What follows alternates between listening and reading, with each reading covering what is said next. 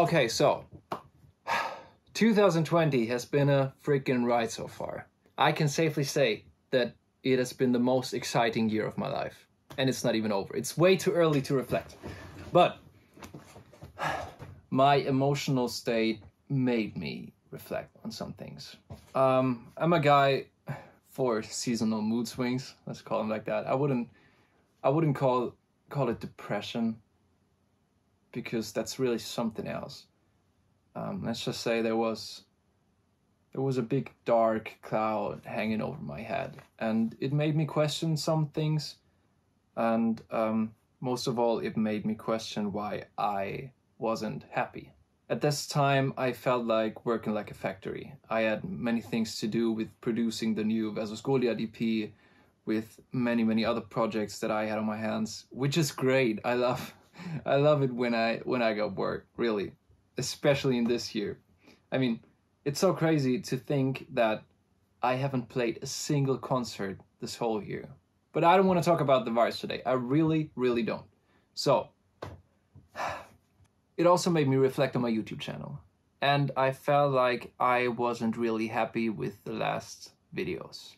Which doesn't mean that I think they are bad, but I just didn't feel really emotionally involved in the process of making them. And I do believe that it's very important to be emotionally involved, to be passionate about it, because as you can probably tell, I'm a very emotional and passionate guy.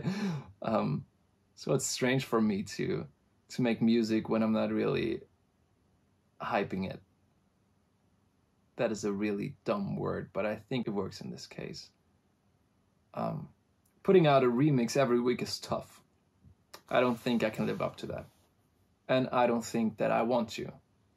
Which doesn't mean I want to stop making remixes. No, not at all.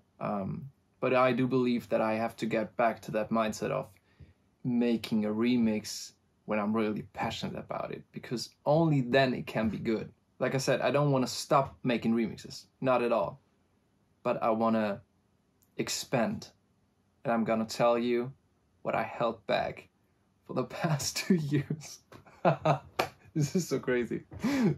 It's crazy to think that 2 years ago, I wrote 3 songs for a project that I was planning, and I didn't know where to go, and it showed. That's why I needed time to figure out where I want to go with my own songs, and I do think that I am ready to show you. And I'm talking about LUNER.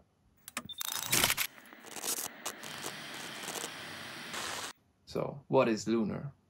Actually, I think you have to wait another week for this. I'm very sorry, but I made a video on that, which comes out in 7 days, so Saturday. And I'm gonna explain everything to you. This is a huge step for me because I was thinking and scrapping and planning and starting over again so many times the past 2 to 3 years now. And now I'm finally ready to show you. And I have many other ideas that I really want to make that will all help me to get back to that passionate mindset. Because if I'm looking back at my channel, there's the Sweden remix, which I had in my head and I just made. And then there were some other things that I really wanted to tick off my list.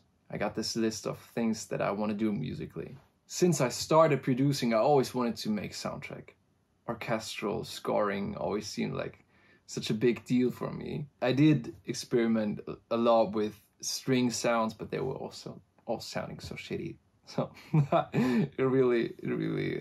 it can't compare to this. But I always heard this in movies and I always wanted to make it myself.